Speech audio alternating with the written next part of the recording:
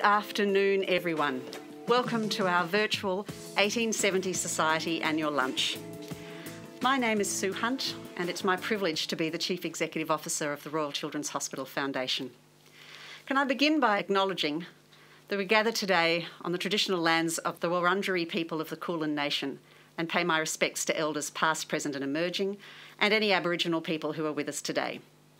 Can I also acknowledge Associate Professor Cathy Quinlan, who's very kindly agreed to join us to talk to us at the lunch. Like many of you, we are all learning to work different ways. So we're really grateful that you've been able to join us online today. A couple of things, a bit of housekeeping. We're trialling live captioning today, so you'll be able to view that by clicking on the live transcript button on the menu below. These captions are automatically generated, so they won't be perfect, but hopefully they'll be useful to some of you. And we'd also love to hear from you this afternoon, so please use the chat function to tell us your name and where you're from. I might even call out a few people if you're game enough to use the chat function. The 1870 Society, named in honour of the hospital's founding year, celebrates those of you who are thinking about or who have already chosen to change the future of children's health by leaving a gift in will. The Society is our way of expressing thanks to you, and we're really deeply, deeply grateful. Our annual lunch is also an opportunity for everyone interested in this special type of giving to come together. So this year, of course, it's online. We can't join each other together in person, but we thought we wanted to do this to continue to build your connection with the hospital and with one another. So it is, of course, your opportunity also to hear directly from one of our clinicians and one of our great researchers on a special topic that is of interest to her. This year marks 150 years of the hospital providing outstanding care to Victoria's children. And it's safe to say when we started this year, when we started 2020, none of us expected it to turn out quite the way it did. So it's been a challenging year for many of us and many of you. And I would like to take this opportunity to wish you and your loved ones the very best as we continue to navigate COVID-19. And I do hope that you're keeping safe and well, looking after yourselves, physically distancing and keeping the hygiene levels up. So here at the hospital, of course, the RCH has had to adapt and innovate its way of caring for children and their families. And of course, we're even innovating today because we have our masks on and we're physically distanced as well. But the hospital, thanks to the help of our supporters, has been able to face this challenge head on, just like it has for the past 150 years, just like it has when the great health challenges have come up before. I'd like to now play a short video to remind us of just how special and unique this hospital is.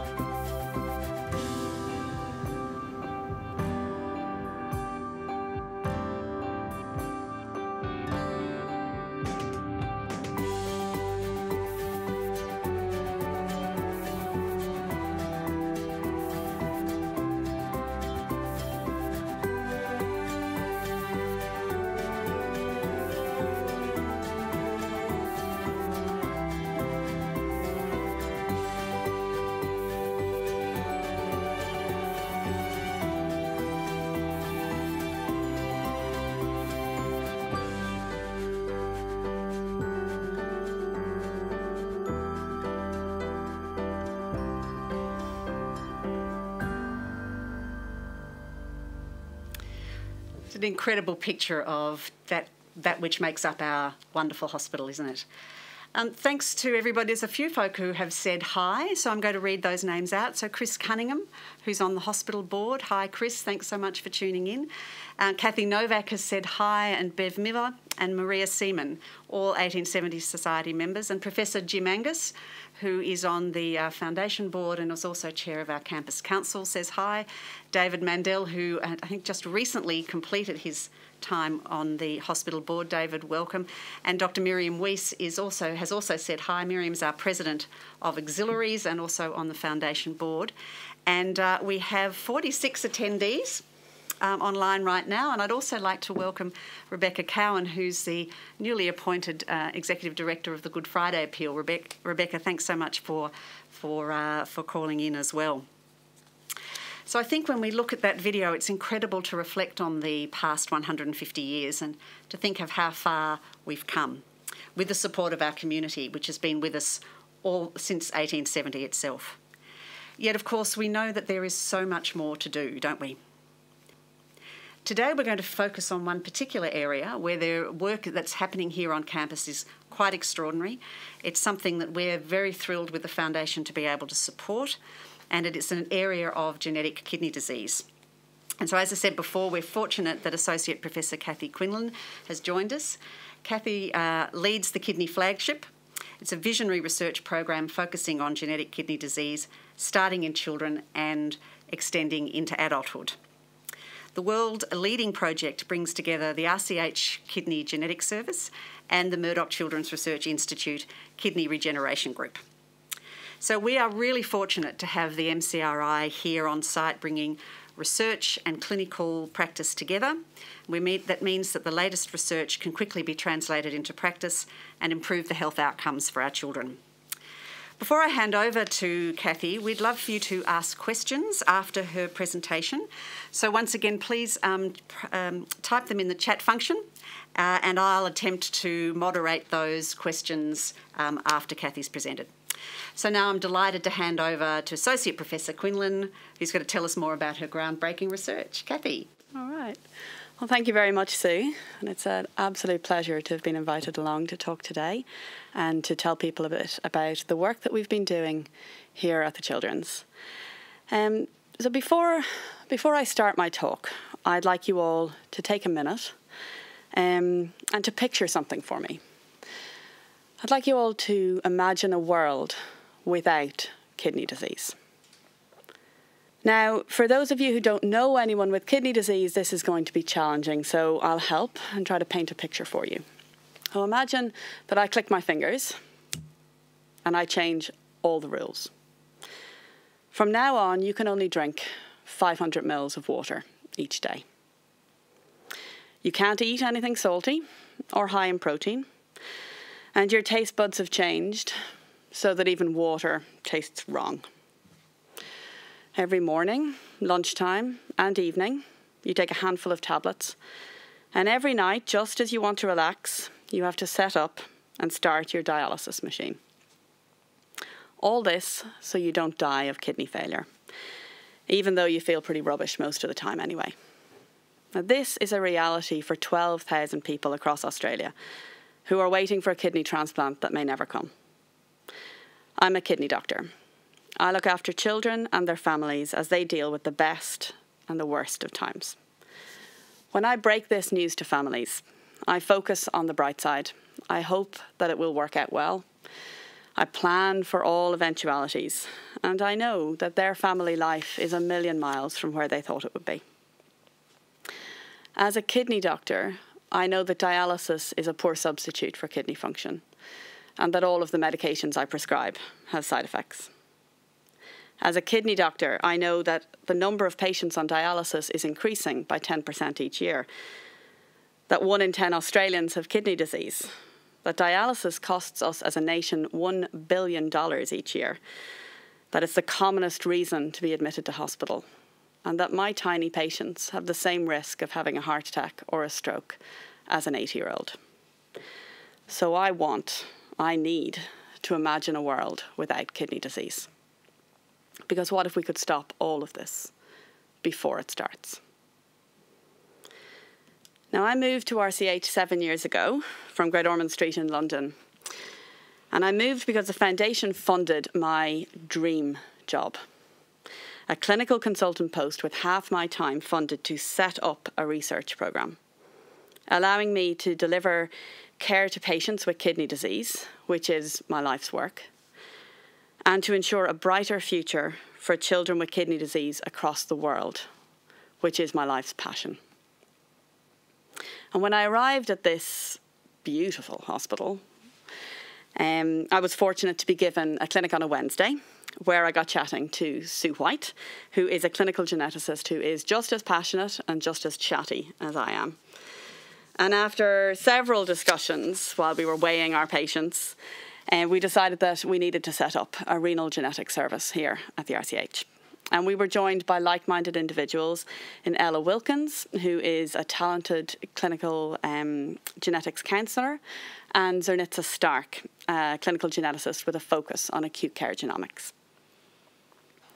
Now, having identified that we wanted to set up a clinical service, we embarked on a service design journey. We set up patient engagement events, established a website. We spoke to clinicians internationally and to potential referrers from around the country. We ran educational events, workshops. We designed and developed informational movies and pamphlets. And this process and the mindset that it provoked in us has shaped every aspect of our clinical and research programme ever since. Because using this patient-centred design focus, it broadened our focus from merely examining diagnostic yield and on into health economics, implementation science, patient experience, clinical utility, and created a really strong focus on team building and on communication and equity. And what we learned from this journey was that nephrologists and trainees across Australia lacked confidence in genomic medicine, but were very, very enthusiastic about it. That the more experienced a respondent was, the more they supported the idea of centralised renal genetic services that were multidisciplinary in nature. So that means a clinic where we have a nephrologist or a kidney doctor, a clinical geneticist and a genetic counsellor all working together to assess the patient and the family. We also found that our patients and their families were very keen to find out the cause of their condition and were hugely supportive of research. So with the support of the foundation, we opened the doors of the RCH Renal Genetics Service in 2015. And our design process resulted in a clinical workflow that has proven incredibly effective, and it's been emulated by other subspecialty teams across RCH and across the world. And furthermore, we used the pilot data from our first year in operation to achieve funding to spread our clinic model across Victoria and into adult practice, so that we now run clinics at the Austin, the Royal Melbourne and Monash Paediatrics and Adulthood, which provides equitable access to genomic sequencing for patients with kidney disease for the first time in Victoria. We've had patients referred to our service from before they were born until 72 years of age, although the median age of patients seen across our service is 29, and the median age of patients' first referral to nephrology services is 16.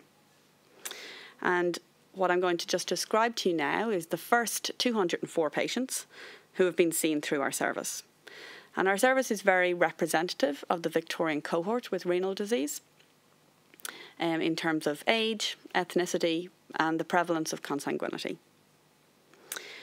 Before I tell you some of our findings, I should pause and point out that the published literature at the point when we set up our service, and still until last week, was that the diagnostic yield in this type of cohort would be about 10%. So out of those 204 people, we would have expected around about 21 to have received a diagnosis through our service.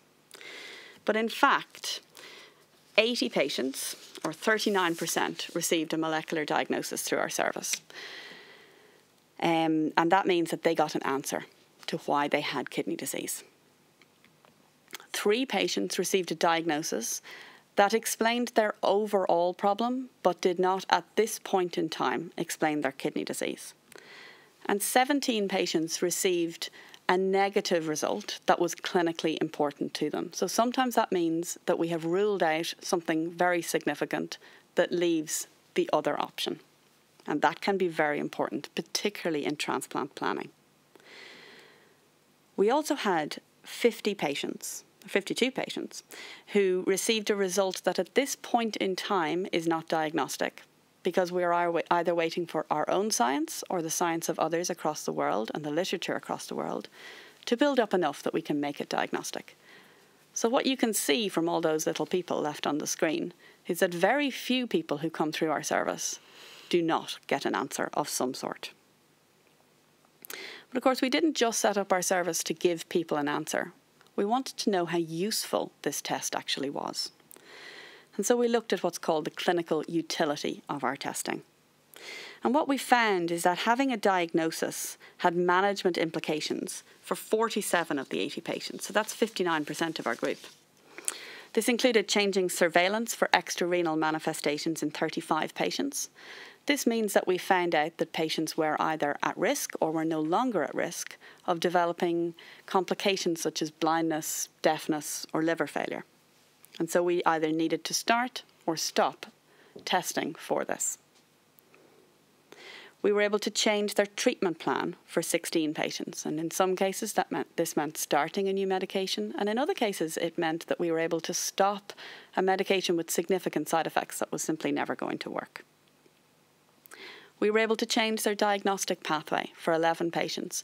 And for 10 of them, that meant that we were able to skip a kidney biopsy, which is quite a significant procedure, particularly for children or those who are very medically infirm as adults. And for 66 patients, this had a wider implication for the family. This meant that other people in the family were able to be tested and find out if they either had the condition or didn't have it. They were able to make changes to their reproductive plans, and they were also potentially able to go forward as kidney donors to their relatives. And so we felt that our clinical service had very much proven a high diagnostic yield, which was world leading, and we just published this work last week. And we've also been able to show that it is useful to patients in the clinic. So while all of this work was in train, I also worked together with colleagues across the country to set up a national network so that we could offer the same service to patients across the states and territories of Australia. And this is called the KidGen Collaborative. It is a group of clinicians and researchers with an interest in genetic kidney disease. And we now run clinics almost across the entire country. And something we were always very acutely aware of is that change doesn't happen in healthcare just because we will it and because we think it will be useful. And so crucial to our project was making the sustainable health economic argument for diagnostic genomic sequencing in patients with kidney disease. Being very aware that the arguments that we make for patients with kidney disease can be applicable to those with other conditions as well. Diagnostics in renal disease are very underdeveloped and they're relatively unchanged in the last 50 years. And while genomic sequencing has the potential to completely transform how we diagnose patients, there's no data, or there was no data, to tell us at what point in the diagnostic paradigm our sequencing would have the most power. So we set up a study to figure out at what point in time we should be offering the sequencing that we offer. We focused on glomerular disease, which accounts for more than 30% of patients with genetic kidney disease, and we aimed to determine the cost effectiveness of genomic sequencing when compared to standard investigations. And this economic evaluation was undertaken from the Australian healthcare system perspective, and we had a time horizon from presentation to 3 months following the test result based on current available evidence. And when calculating costs, we worked from the bottom up. So we didn't just cost out how much it cost to do the test, we cost out how much it cost to come to the clinic, be assessed, receive the test, and then come back again for another result. And what did we find? Well, we first started by costing out the standard diagnostic pathway. So for glomerular disease, this is patients receiving blood tests, urinalysis, and a kidney biopsy. And we were shocked to discover that it costs $5,700 to diagnose a child, or to bring a child through this pathway, but only 4% of them will actually get a diagnosis. And that makes the cost of diagnosis a ridiculous $143,000. And prior to our clinic opening, this was the standard pathway, and it still is for many children across the world. Utilising genomic sequencing after the biopsy, which was a common pathway for children across the world who had access to sequencing, increases the diagnostic rate to about 40%, so from 4% to 40%, which is good, and gives a cost per diagnosis of $23,000. And that certainly makes a compelling argument for having the availability of sequencing.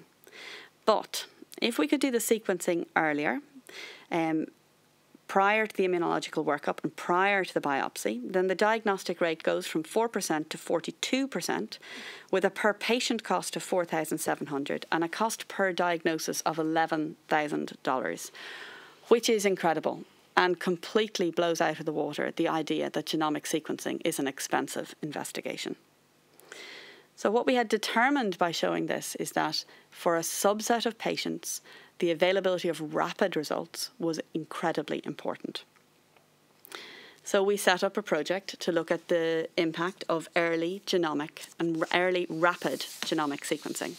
So when we started our project, results were back in about 8 months. By the time we finished it, our standard turnaround time was 3 months.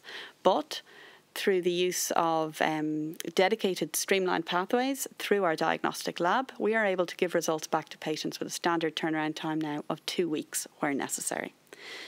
So we recruited in 10 patients, 7 of them were children. They were aged from a month in age to 55 years of age to have rapid sequencing. And what we found is that 5 of them received a definitive diagnosis.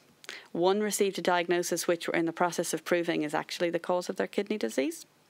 1 had a variant of uncertain significance in a relevant gene, and 1 patient had a negative result that allowed a transplant 2 weeks later to go ahead.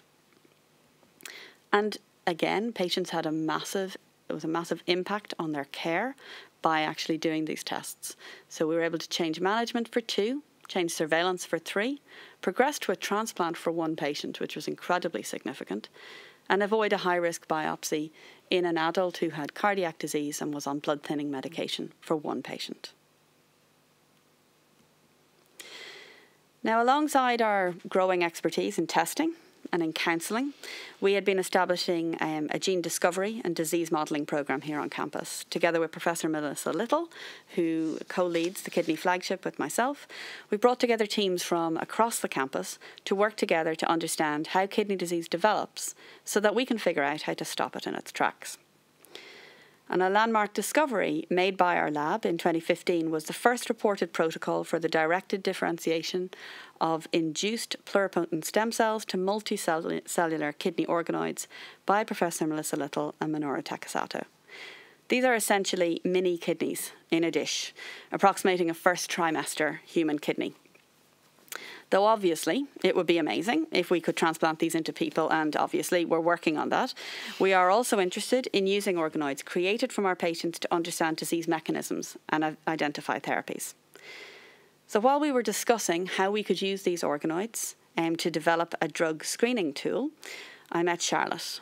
Charlotte presented to my care, to medical services, at 7 weeks of age, acutely unwell, and was rapidly diagnosed with congenital nephrotic syndrome. Now, the natural history of this condition is very sadly death in the first few months of life from overwhelming sepsis.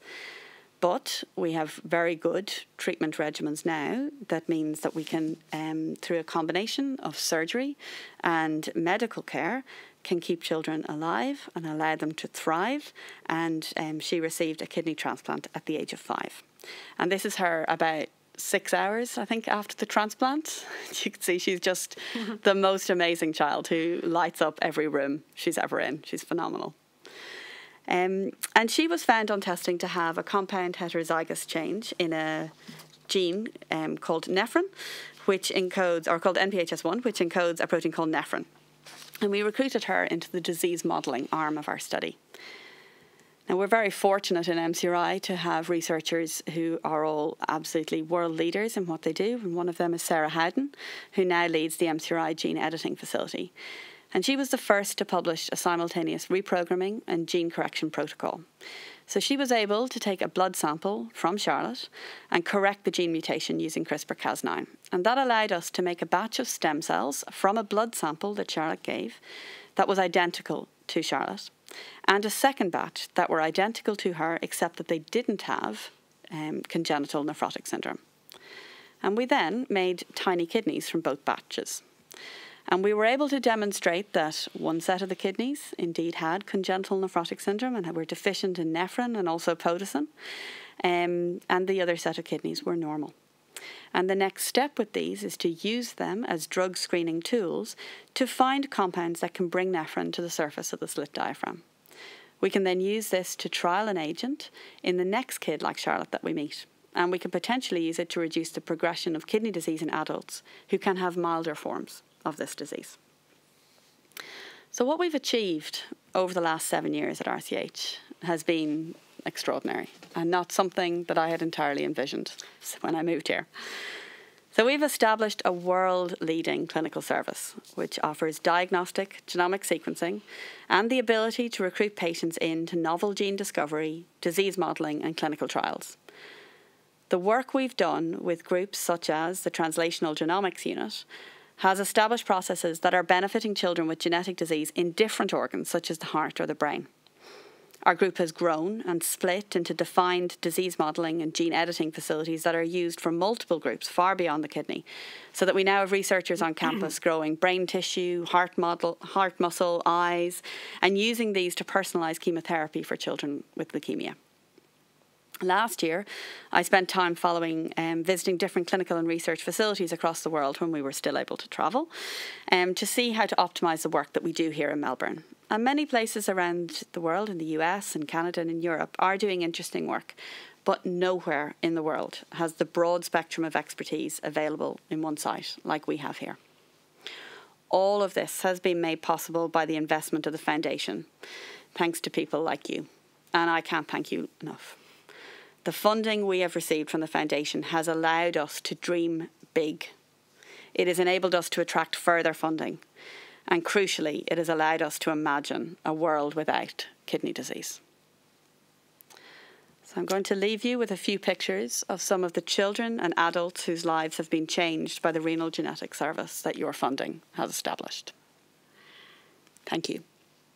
Cathy, thank you so much for such an interesting and thought-provoking presentation. Truly wonderful. And I think to see the vision of the children that have been affected and the families whose lives have been changed as well really brings it home. So thank you so much for that. Ladies and gentlemen, over to you. Your questions, please, in the chat function. And while those are coming through, I thought I might kick off, Cathy, with one or two questions while we wait, if that's okay. Can I bring you to, I think perhaps, first of all, something just very clinical, and I think would be in a lot of people's minds. Health services have been under terrible pressure all through the year, of course, and we've moved to a lot of telehealth as part of our pivoting. How have you found the experience of using telehealth in your patient care, and do you think you could continue to use it in the future? That's a fascinating question, particularly because we had quite a large research meeting yesterday asking how to design a project to assess what we think anyway. We have found telehealth to be, in a lot of cases, better for our clinics, specifically for renal genetics, than before. And I think this is partly because we have many, many, many people in the clinic. And when we do telehealth clinic, we have one box with the counsellor, one box with the geneticist, one box with me, and one box with the family.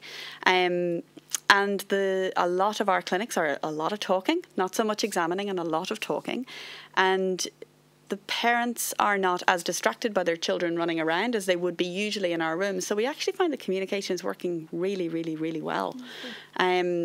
And in some cases, I think we will definitely continue this afterwards, particularly for families who otherwise would have travelled from rural Victoria rather than people that are just down the road from us. Yeah. Yes, indeed. It's making a significant difference, isn't it, for the hospital's ability to deliver great care everywhere. Absolutely. As well, yeah.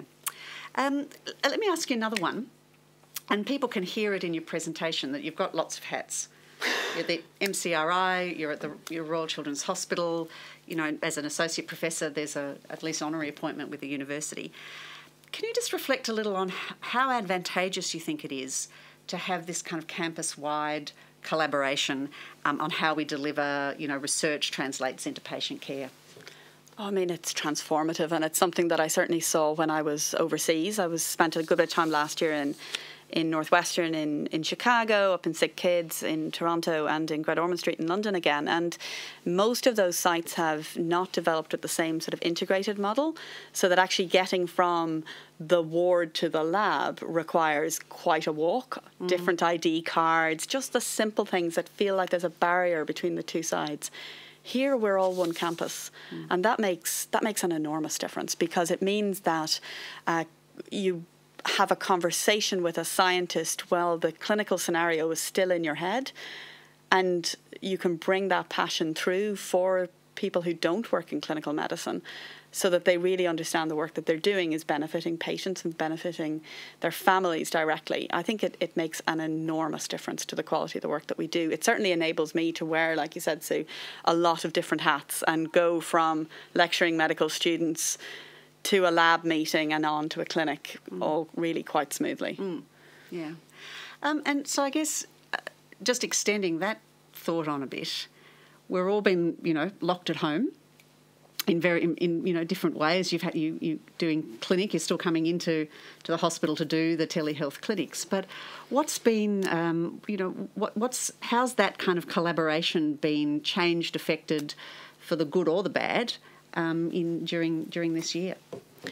I mean, look, I think we'd all be lying if we said this hasn't been a challenging year. It's been quite a struggle for every aspect of the clinical service. But I think one thing that we've all really learned is the importance of the social connection and the importance of actually calling that out and making space for it. So while sometimes before perhaps the conversations would have happened outside of meetings, now we're making 10 minutes at the beginning of each meeting to actually check in with each other and make sure that everybody is well and is happy. And in some ways, I think it's actually strengthened the connection between teams. As well as that, because we now do have Zoom meetings with each other's children in the background. We have plenty of people across the hospital and across the institute who have two partners working in the same home on different teams. So we've actually had quite a bit of cross-pollination, I think, between teams. Yeah. I think we'll look back at this year and there will be as many positives as negatives. Yeah, there'll be a lot of learnings, won't there? There'll be a lot of positives, I think so, as well. Just bringing you back to the work and that incredibly powerful slide about the difference in cost if you can get the genomics happening much earlier, and also the kidney in the petri dish, as we call it. Look forward 10 years for me, Cathy, and tell me, what do you think you'll be doing? What will standard practice look like in 10 years' time? Well, I would love to say that our kidneys in a dish will be something practical and clinical in 10 years' time, but they won't be. There's going to be huge challenges to getting that into an actually transplantable kidney, and I think we're a few decades away from that. But having said that, I think we'll be using our organoids to understand disease better and, crucially, to design therapies that can actually slow it down. Many of the conditions we deal with, children are born with reasonably normal kidney function that degenerates over their lives. So if we can keep them where they are when we meet them as children, we can stop them going into kidney failure in their 30s and make it perhaps that they'll go into kidney failure in their 80s, at which point surely we'll be able to transplant our organoids in 80 years' time. I think the other thing, already we've seen a complete change in how we diagnose patients with their conditions, and genomic sequencing is a much safer way to make a diagnosis than a kidney biopsy is. And I think that we will get faster and we will be doing it far more often. Yeah, great. Thank you. And we've had a question come through from someone at home. It's from Chris. Extending on from the telehealth question. How can you see the future for virtual health in your patients? Can you see monitoring, keeping patients at home for more complex care and the like? What are the issues we need to overcome for this to be reality? And what would make this great? And what do we need to do to guard against it? Now, Cathy can see all of that written down, so I haven't expected her to remember all of that, but I've said that out for everybody so you can know. So, yes, telehealth and its future. I mean, I think this crisis has pushed us to develop in ways that we didn't anticipate before. And certainly one area in which that's really obvious to me is that in my clinical practice, one of my areas of particular interest is the dialysis of small infants and babies. And we are now managing some of those children at Great Remove, where perhaps they would have to cross state boundaries and go into quarantine if they actually come down to our clinic. So we're trying to do as much as possible at a distance. And so we are using photographs of exit sites instead of assessing the exit sites. We are getting families to do much more blood pressures and weights at home, to send us through far more results from external pathology centres, and really enabling them to do more of their care at home even than we did before. Remembering that we have families who are doing an organ replacement therapy in their home routinely. These are already pretty phenomenal people.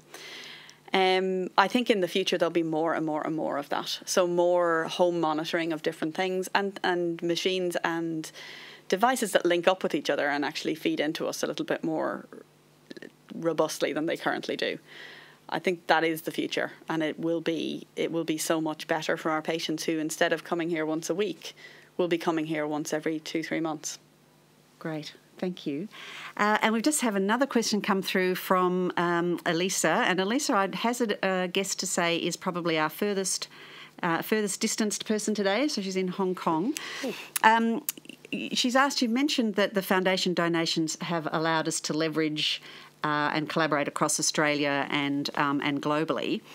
And so that's allowed us to get more donations and more leverage in funding. Can you share a little bit more about that for the group so they can just understand about how the donations make that difference and get that leverage happening? Yeah, absolutely. So one probably very good example of that is that the foundation which gave the funding to start off our service, we ran it for a year. We were able to get our data together and what we were able to do for a year, and use that data to apply to the Melbourne Genomics Health Alliance for funding for a flagship from them. And then the Melbourne Genomics Health Alliance, which is supported by the Victorian State Government and several stakeholders from across the health service, including the foundation, I think, in Victoria, gave us funding to fund adult nephrologists, geneticists, genetic counsellors, and testing across 3 adult sites. And then that has obviously enabled us to get even more information, and we were able to build on that to join an Australian genomics flagship, again, a really large national effort, and to use the data that we're generating out of all of this to get MBS item listing, so Medicare funding for some of the testing that we're doing, and to make the argument that if we do even to the hospital and to the hospital board, that if we do this testing early, we actually save the healthcare budget money. Yeah. So it is better to do it early. And that has flow-on effects for other diseases as well. It's not just about kidneys. Of course, my world is just about kidneys, but if you can make the argument for kidneys, you can plug in different numbers from different organ systems and make that argument for neurology or cardiology or oncology. So it's a powerful way to do it, but you have to have the evidence to get the next bit of funding. Yeah, great. Thank you. And we have one more here, because I'm holding the ACE card here, and I've got one last question myself for you. But Jessica is asking, is the pioneering modelling that you've described for kidney also changing the momentum of modelling for other organs? And you've just touched on that a little bit, I guess. Yeah, so do you think it's actually making any difference yet in other organs? Absolutely. So when Melissa Little, who is the head of the Kidney Regeneration Lab and the theme director for cell biology and MCRI, when she came down here from Queensland and published that first paper showing that you could take an iPSC cell and produce a multicellular organ, that was groundbreaking and amazing, and a kidney first. But what she has managed to then do is leverage that knowledge within the kidneys to develop the stem cell unit. People in her lab have set up the gene editing facility, the iPSC cell generation core within MCRI, so that now if you are a heart researcher or a neurology researcher who wants to grow a bit of your organ, there is now dedicated groups that can help you get the building blocks together for them. And so MCRI has become an absolute world leader in organoid generation, because we all talk to each other. You know, that's the amazing thing about this institute. We all talk to each other, we all learn from each other, and we're all informed by the clinical side of things, and we all have all of the benefits of being attached to a university as well, so that we can all bring each other up. It's that rising tide lifts all boats sort of scenario. It's an amazing place to work. I mean, this isn't my home. I come from Ireland, but I feel that working here is the best thing I can do to help children in Ireland with kidney disease, because I can hopefully raise the game for everybody internationally. Right, thank you, Cathy. It's beautifully put, and I think we always say here at the campus that all of that great work and those great minds and that's happening is underpinned and enabled by philanthropy, and that's what people who are on this call today, of course, are all part of. I have one last question, which I'm sure every single one of them would want me to ask you, and that is, if we came to you and said, or if someone came to you today and said, I have $1 million I'd like to invest in your work, how would you make best use of that investment? Oh my goodness, that is a tempting idea. I know. So right now there's a lot of patients that I test, but there's a lot of patients I say no to. And I say no to them because at this point in time, I don't believe I can get them a good result. Who I will test today, though, is different to who I will test 5 years ago because things have moved forward. So if I had more money right now, I would broaden the patients that I could offer testing to. Accepting the fact that as time goes on, the clinical budget and the Medicare budget is taking over the payment of tests that the foundation previously were funding. So I would just use it to just keep broadening the people that can benefit from this. Well, and they're very powerful slides, both in the reduction in cost, but also your 240 people. Yeah, just how the impact you have of the absolutely, because it makes such a big impact, and I think having that generosity of funding allows us to look beyond just the how many people can I diagnose and say, well, what about healthcare economics? Could we make that argument? And we have those people on campus who can help us do that and broaden what we're able to do. Yeah, lovely. Allow us to think big. Lovely. Thank you so much. Well, thank you, everyone, for the interesting questions that you put through. And thank you, Cathy Quinlan, for such a thought-provoking presentation and incredible answers. And we do hope that the work that you continue to do continues to develop in the way that you want it to. If anyone else has questions that you'd like us to flow through to Cathy, I'm sure she'd be happy to receive them afterwards. So either to Jessica or to myself, very happy to keep the conversation going. Our last speaker I'd like to introduce you to is our wonderful chairman of the RCH Foundation and my friend Peter Yates. We recorded this message from Peter earlier in the week just because our technology is, he couldn't be here in the room, of course, because he's in lockdown. So we recorded earlier in the week. I believe he's on the virtual lunch anyway. But I'd like to just introduce Peter's video message to you now. Well, good afternoon. My name is Peter Yates, and I'm the chairman of the Royal Children's Hospital Foundation and proud member of the 1870 Society. I'd like to take this opportunity to say thank you for your visionary commitment to our hospital. I'm obviously disappointed that we can't meet in person today due to COVID-19, but this virus will pass. But the challenges of providing our kids with great care is with us forever. The 1870 Society celebrates those of you who are thinking about or have chosen to leave a lasting gift that extends beyond your lifetime. In my mind, this type of giving is an investment in the future of our children's health. And what more important investment could there be? Gifts in will enable talented individuals like Associate Professor Quinlan to dream big, to think about how she can solve today's medical challenges and be prepared for tomorrow's. Your support means that the RCH and our campus partners, the Murdoch Children's Research Institute and the University of Melbourne's Department of Paediatrics, can plan for the future with confidence.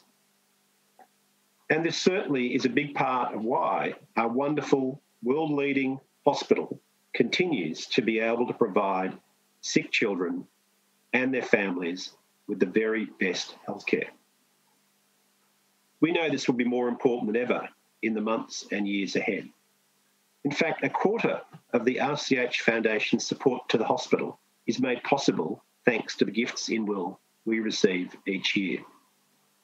Some of these gifts are linked to areas of the hospital with great personal significance to our donors. Others are untied, meaning they support the area of greatest need across a campus. And what's so powerful about it is that it enables us to say yes right away to new opportunities and breakthroughs as they arise. It means the hospital can purchase the latest equipment specifically designed for children, that the RCH can pioneer new initiatives in patient care, that our teams receive ongoing education and training to ensure they remain at the forefront of paediatric healthcare.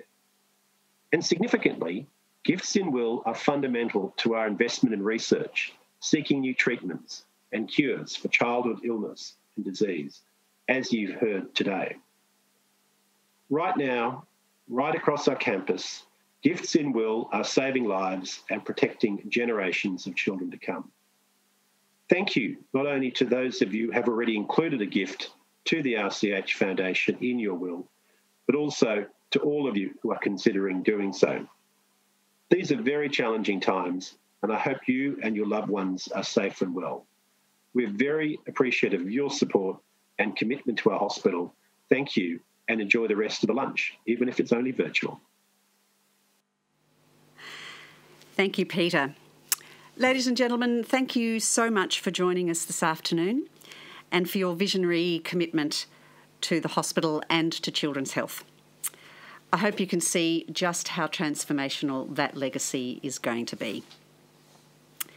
As we've heard, much of the work taking place right now across the campus is only made possible thanks to philanthropy and people like you. Usually at our annual lunch, we give those of you who've let us know of your intention a gift, a small token of our appreciation. This year, instead, we'll be posting that to you, a letter of thanks, and also our 1870 Society pin in the coming weeks. So please keep an eye out for Australia Post's delivery in the letterbox. If anyone has any questions about making a gift in your will, or has already taken this wonderful step but haven't told us yet, Jessica would love to hear from you. We want to include you in this group. We want to include you in our community and in our connection. So please do let us know so we can actually thank you right now and thank you in the years ahead. You can also find out more about it on our website at rchfoundation.org.au.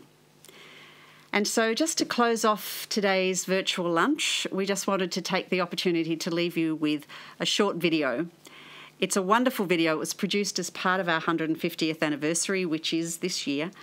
And it's a great reminder to all of us that dreaming big is important and not to let the challenges of today limit the possibilities of tomorrow. And before we say farewell, I just wanted to sincerely thank you for your commitment to the Royal Children's Hospital. We're fortunate to have supporters like you. We're fortunate to have our wonderful foundation family, our great hospital supporters. You're passionate about our hospital and you're passionate about changing the future of children's health, and I know that gives great meaning and joy in all of your lives. So thank you so much for joining us. I won't be held responsible if there's a tear in your eye at the end of this video. Thank you, and I look forward to seeing you all again soon.